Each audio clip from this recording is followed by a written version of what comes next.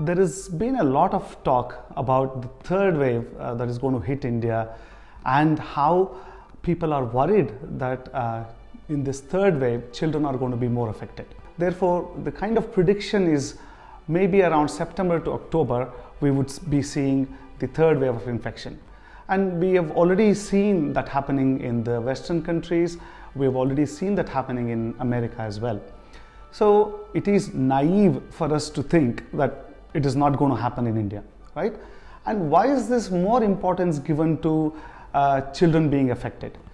Number one, children have become now a little more vulnerable population. Why I mean to say vulnerable is because this is the age group that we have not vaccinated. And mainly the vaccinations have covered the elderly age group. Now we are doing 18 to 45 years of age group. That leaves majority of the children less than 18 years of age group unimmunized or non-vaccinated. So this being the first point. The second one is we have seen the infectivity rate has increased from 5 to 10% from the first wave to almost 20% in the second wave. So to alleviate all your fears, majority of them are going to be asymptomatic. When I say majority, almost 70% according to the data are asymptomatic children. That means even if your child has got a COVID infection, they will not show any signs or symptoms of COVID infection. Then come to the children who become symptomatic, right? In those children, again, majority of them are going to have very mild symptoms, okay? In 1 in 10,000 of those children who have symptoms, there is a likelihood of that child developing severe problems and therefore need for hospitalization or requirement of a high dependency or an ICU bed. The rest of them have got fantastic immunity. Believe in your children. They're all going to get better even if they were to get this infection. Firstly, people who are eligible for vaccination, please take it. It is your duty to take the vaccination when it is made available. By doing that, you are preventing yourself from getting moderate or severe cases of infection. Why should I say this? Is because COVID-19 infection is not just going to affect the body, human system. It is going to affect the whole of your family system. Because once a family member get infected and they get admitted to the hospital, there is a huge disruption and then there is a whole lot of anxiety that comes with it. Therefore, protect yourself first. Secondly, even if you get vaccinated, you're still bound to acquire the infection. So you still will carry the viruses because once the lockdown is over, you're all going to go back to work. You'll work in the industries, you'll work in the factories and offices. There you're bound to acquire these infections. You may not get the disease, but imagine you go home, your children are sitting there at home, right? So you need to therefore follow COVID appropriate behavior. Then when you come back from work, don't just go and hug your children, right? Go to your washroom, first take off your clothes and wash that in hot water, then maybe take shower. That is the time you come back and have a family togetherness with your loved ones. This way, you will actually prevent your children from getting the infection. Whenever the vaccine comes in for children, don't be hesitant again. Don't make it a political game, right? Try and get your children vaccinated. And then hopefully by then we should be seeing that schools are opening up for more than 12-year-old. And then once we get the vaccination for less than 12-year-olds, we should start thinking about opening schools for less than 12-year-olds. Because the COVID infection is not just affecting as a disease, it is causing a lot of psychosocial trauma amongst the communities and the families.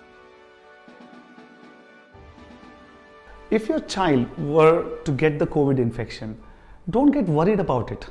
As I told you, majority of them are going to be asymptomatic. Some of the symptoms that you need to be watching for are fever, sore throat. Your child might tell that it's got joint and ache pains in the muscles. Then they might also have some stomach pain.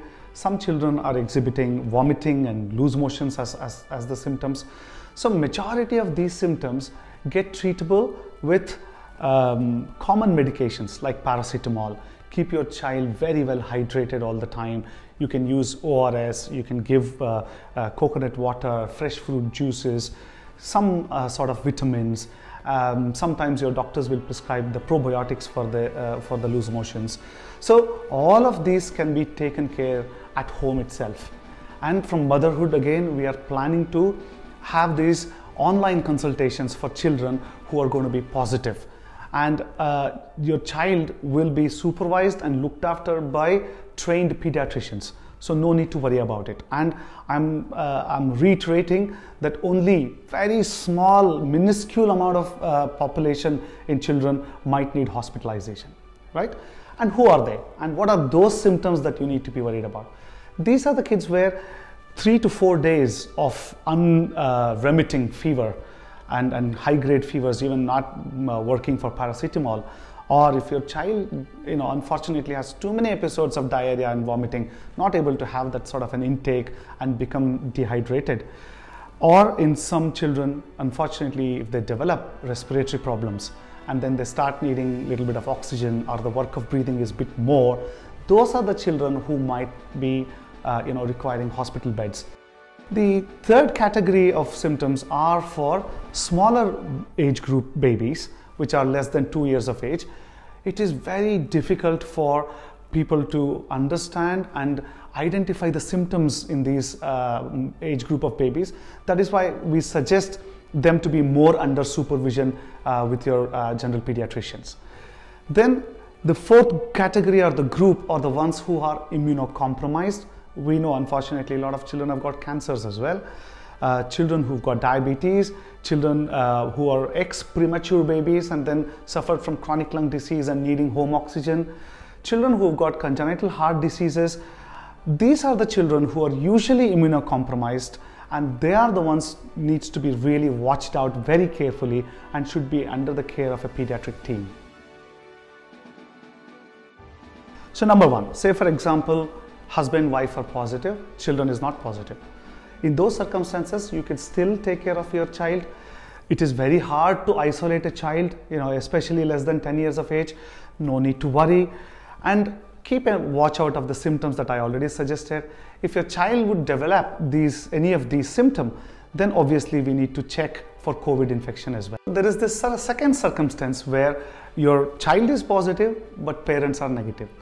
And you would have normally tested because your child is symptomatic, right? So in these circumstances, very hard to isolate a child and look after.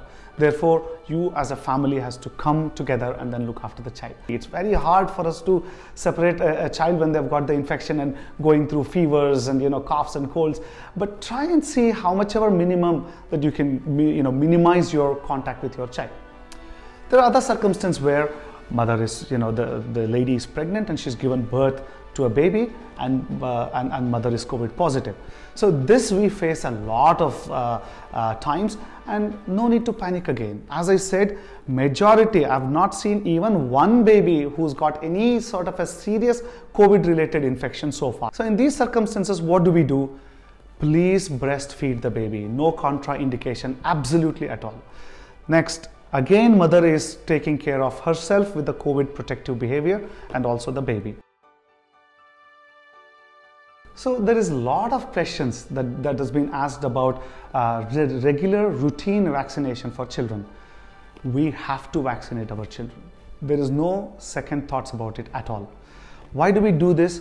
It is because your children are going through formative years and they are building their immune system. This is when the vaccine related diseases can affect the children. For example, diphtheria, pertussis, measles. So we know that for ages, I've not looked after any child with diphtheria or measles. That's because they have been prevented by absolute brilliant vaccination programs right across the world. So now we cannot let that guard go down. If enough number of children are not vaccinated, the immunity of the whole community or the herd immunity, what we call, will drop down. This is when there will be emergence of vaccine-related diseases in children.